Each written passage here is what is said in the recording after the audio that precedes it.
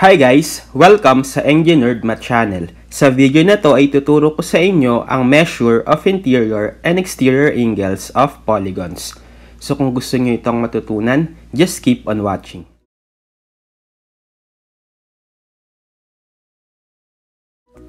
Okay, so this time ay tuturo ko naman sa inyo ang measure of interior and exterior angles of polygons.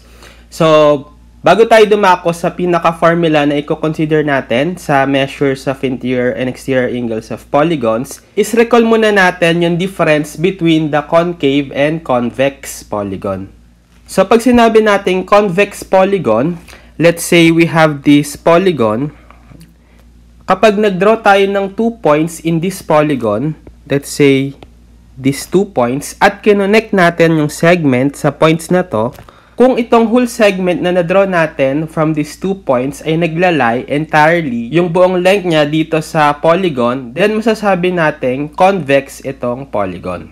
Likewise, kung meron tayong polygon like this, so kahit saang part tayo mag-draw ng dalawang points, let's say itong point na to at itong point na to, at i-connect natin, then yung whole segment ulit is naglalay inside dito sa polygon.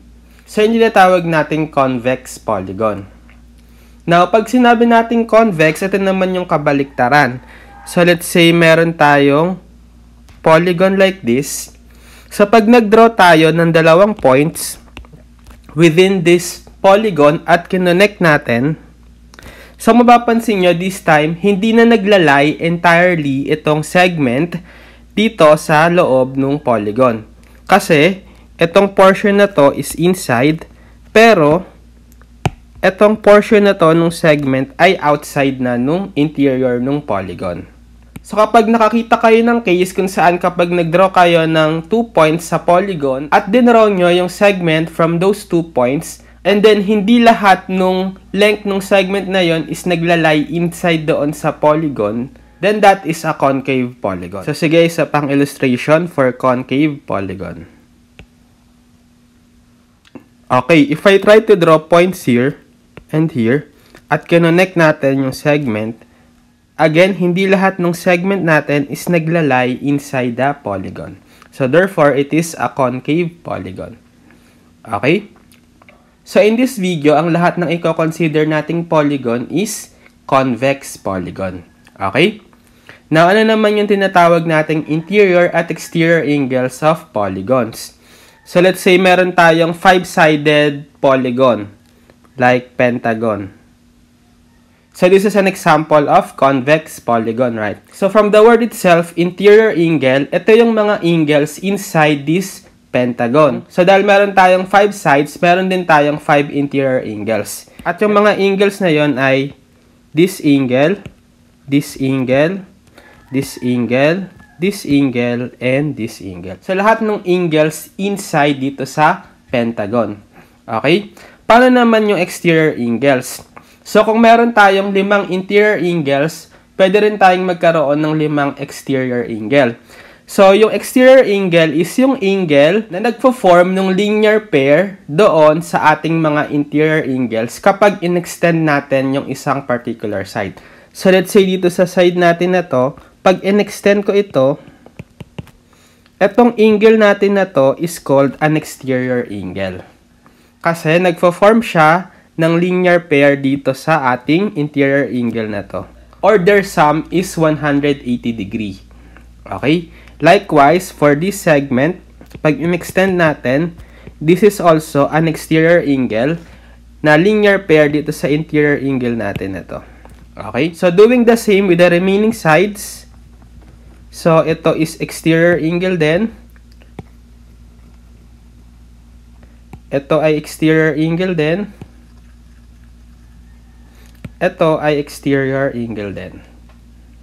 Okay? Now, pumunta na tayo sa formula at theorems para mahanap natin yung measures ng interior at exterior angles of polygons. So, mag-start tayo sa sum of measures of interior angle of convex polygons. So, sabi, the sum of the measures of the angles of a convex polygon with end sides is quantity n-2 times 180 degree. Okay, so self-explanatory lang. So, given that we have an n-sided polygon, meaning meron siyang n sides, then yung sum nung interior angles natin is equal to n minus 2 times 180 degree. So, pwede natin i-consider dito yung triangle. So, alam natin na yung sum ng interior angles ng ating triangle is always 180 degree, right? So, how many sides does a triangle have? So, n is equal to 3 for triangles. It has 3 sides, right?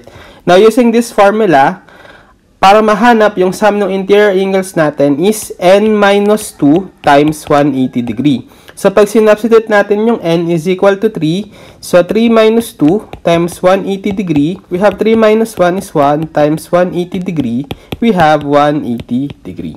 So, na-prove natin by this formula na yung sum ng interior angles natin for the triangle is 180 degree. Okay?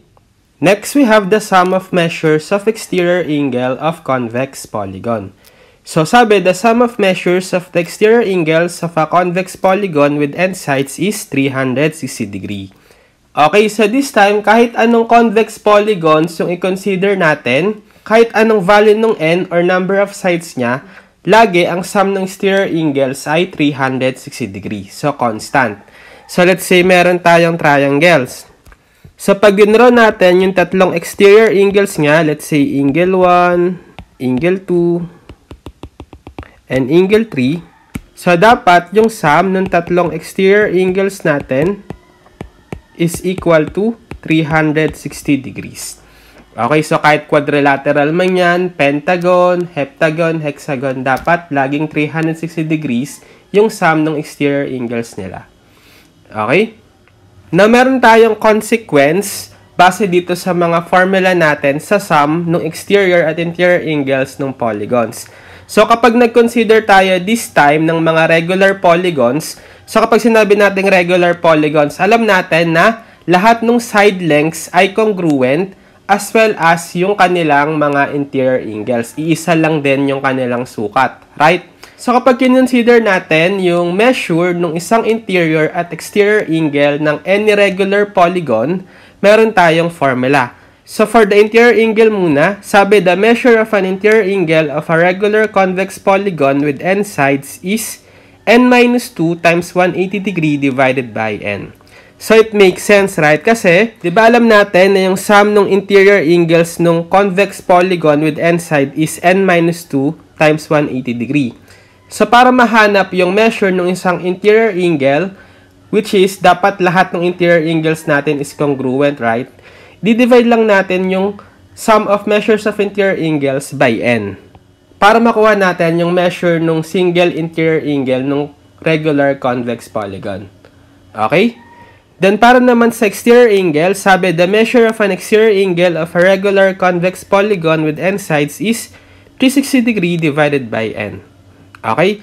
So, kanina, since alam natin na yung sum ng exterior angles ng any polygon is 360 degree, so, para makuha din natin yung measure ng isang exterior angle ng regular convex polygon, di-divide lang din natin by n. Okay? So, para ma-illustrate natin yung na-discuss natin concepts and formula for the measure of interior and exterior angles of polygons, and mag-solve tayo ng examples. So, for the first one, we have, find the sum of the measures of interior and exterior angles of, okay, so meron tayong 5. So, let's start with A, which is a triangle daw. So, sige, gawa tayo ng table. So, sum of interior, then sum of exterior. So, sa triangle, ang n natin is 3, right? Pero alam naman natin na kanina to, so sum ng measures ng interior angle natin is n minus 2 times 180 degree. So, substitute natin yung n, so 3 minus 2 times 180 degree, we have 180 degree pa rin. So, therefore, for triangle, sum of interior is 180 degree. And then, for sum of exterior, alam natin na constant lagi kahit anong polygon, 360 degree. Okay? Next, for quadrilateral naman. So, n natin dito is 4, right? So, substitute 4 minus 2 times 180 degree is equal to 360 degree. So, therefore, sum of interior is 360 degree. Sum of exterior is 360 degree. Next, for decagon, ang decagon has 10 sides, right? So, n is 10. So, substitute natin sa formula, 10 minus 2 times 180 degree is equal to what? So, 8 times 180, right?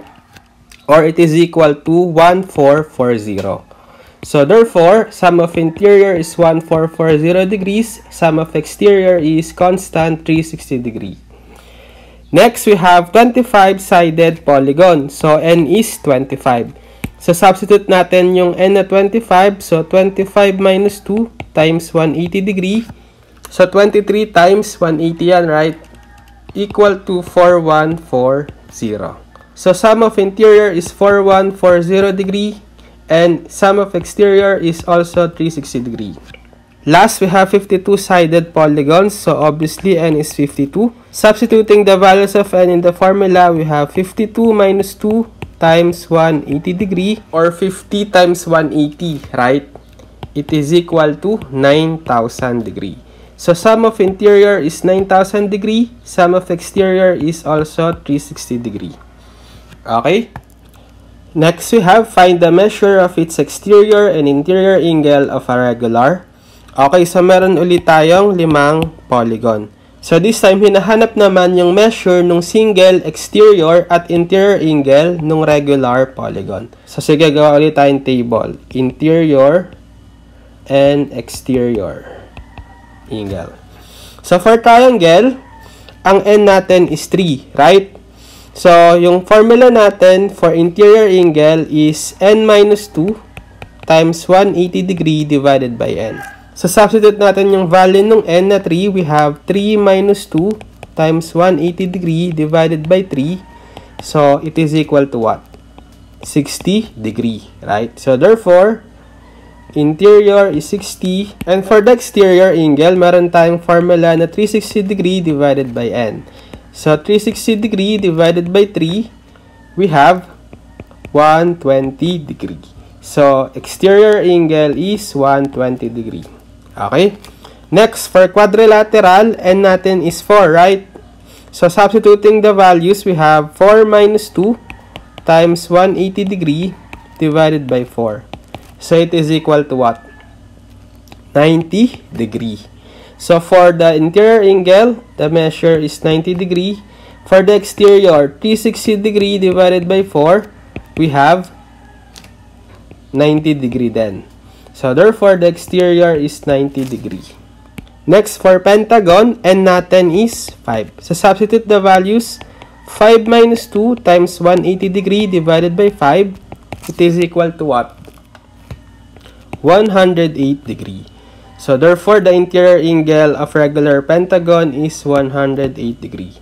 Then, for the exterior angle, 360 degree divided by 5, we have 72 degree. So, exterior angle of a regular pentagon is 72 degree. Next, for hexagon, n natin is 6. So, substitute the values. We have 6 minus 2 times 180 degree divided by 6. It is equal to what? Equal to 120 degree. So, for hexagon, the interior angle is 120 degree. Then, for exterior, 360 degree divided by 6, or it is equal to 60 degree. So, the exterior angle of hexagon is 60 degree. Last, for 25-sided polygon, so n natin is 25. Substitute natin sa formula, 25 minus 2 times 180 degree divided by 25. So, it is equal to what? So, 165.6 degree. So, the interior angle for 25-sided polygon is 165.6 degree. Then, for the exterior angle, we have 360 degree divided by 25, or 14.4 degree. So, we have exterior angle of 14.4 degree. Okay? Next, we have how many sides does a polygon have if the measure of the sum of interior angles is 2,340 degrees. Okay, so this time ang given is yung sum ng measure ng interior angles ng polygon. which is 2,340 degree. Ang unknown is kung ilang side meron ito. So, pwede tayong bumuo ng equation base dun sa formula for sum of interior angles of polygon, right? So, ang formula natin doon is n minus 2 times 180 degree, right? Then, equate natin sa given na 2,340 degree. So, pwede natin isolve itong equation for n. So, distribute natin si 180. So, alisin ko muna yung degree symbol, ha? So, 180n minus 2 times 180 is 360 equals 2340. So, 180n, transpose yung negative 360 sa kabila, so magiging 2340 plus 360. So, 180n is equal to 2340 plus 360 is 2,700. Dividing both sides by 180 to solve for n is equal to 2,700 divided by 180. Or it is equal to 15. So, therefore, the polygon has 15 sides. Okay? Next, we have how many sides does a regular polygon have if the measure of each interior angle is 150 degree. Okay, so this time, given naman daw na meron tayong regular polygon at yung measure ng isang interior angle niya is 150 degree. Hanapin naman natin yung number of side. So, therefore, apply natin yung formula natin kanina for the sum of measure of interior angle of regular polygon na n minus 2 times 180 degree divided by n. Then, equate natin sa value na 150 degree. Ngayon, solve natin tong equation for n. So, cross-multiply ko muna itong n or multiply both sides of the equation by n para mawala yung denominator na n. So, matitira is n minus 2 times 180. So, alisin ko muna ulit yung degree symbol equal to 150n. Right? Distribute again si 180. We have 180n minus 360 equals 150n. So, transpose ko dito si 150n sa left. Transpose ko dito si negative 360 sa right. We have 180n minus 150n equals positive 360. 180n minus 150n is 30n equals 360. Divide both sides by 30.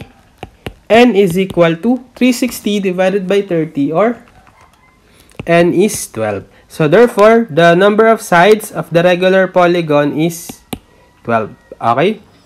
Next, we have how many sides does a regular polygon have if the measure of its exterior angle is 45 degree. So, this time, meron naman daw tayong measure ng exterior angle ng regular polygon which is 45 degree. Then, pinapahanap yung number ng sides ng polygon na to. Okay, so this time, gamitin naman natin yung formula kanina for measure of each exterior angle of regular polygon na 360 degree divided by n. Then, equate natin sa value na given which is 45 degree. So, solve lang natin tong equation for n. We have cross multiplication na lang. So, 360 divided by 45 is equal to n. Right? So, n is equal to 360 divided by 45 or 8. So, therefore, the regular polygon has 8 sides. Okay? Okay, so I think that's it for this video, measure of interior and exterior angles of polygons. So, sana ay may natutunan kayo sa video na to at maraming salamat sa panonood.